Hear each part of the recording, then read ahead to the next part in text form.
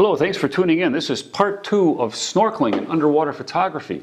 And today we're going to talk about wide angle, under the surface, reflections, and some topside issues. So here is a body of water at the Blue Heron Bridge where we'll go diving, and I will often just snorkel before or after the dive. And here's anywhere you see a body of calm water, there's a good opportunity for getting great underwater pictures with snorkeling. So we'll talk about wide angle. This is right off a 7 Mile beach using a wide angle lens. I got this nice image of a barracuda. Here's an image of my nephew while snorkeling taking a picture of a turtle. We're both snorkeling, we got a cool picture of a turtle. Here's a school of squid we saw in about 4 feet of water snorkeling off a 7 Mile beach in Grand Cayman. Here's a picture of my daughter and a school of fish, again obviously taken snorkeling. My kids don't always even use fins or a snorkel against my own advice.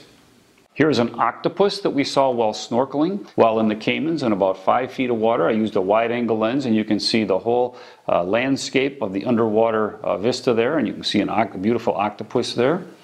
And here's a picture of my daughter free diving to about 15 feet behind a flounder. I caught the flounder and my daughter, again without a snorkel or fins. Another thing we can do is dive down a little bit and then shoot up. That provides a fast shutter speed, stops the action, and it shows a little added dimension, an added layer of interest to the picture by showing the undersurface or the waves. So here's a turtle. We dove to about 5-6 feet and caught the turtle with the undersurface in Hawaii.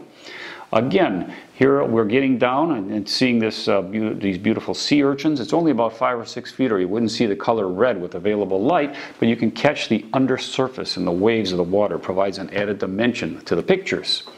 Here's a picture. I went down about 7 or 8 feet and caught this turtle with my wife snorkeling above the turtle, and again, the undersurface.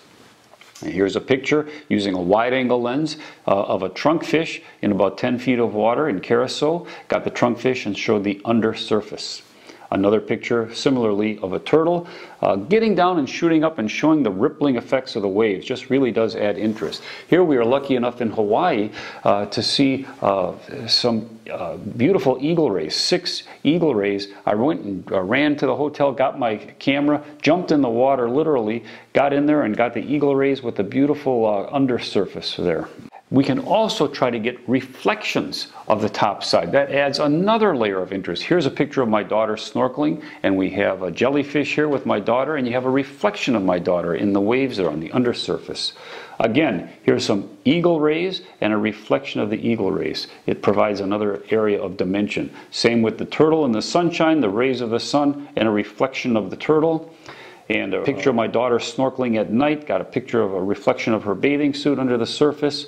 Or this filefish at the Blue Heron Bridge snorkeling, got a picture of the filefish with a reflection. So that also adds a layer of interest.